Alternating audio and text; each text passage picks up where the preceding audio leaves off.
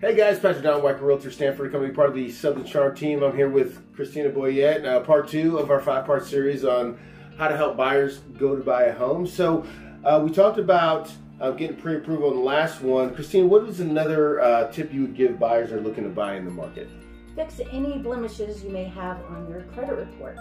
So usually, typically, the higher the credit score, the better rate you'll get, or the better program that you'll get. So it might be something small that you can fix, and your loan officer, hopefully me, will educate you in that process. And the credit score, it can affect the price or what you pay a month, right? Right. So the lower the rate, the better the payment.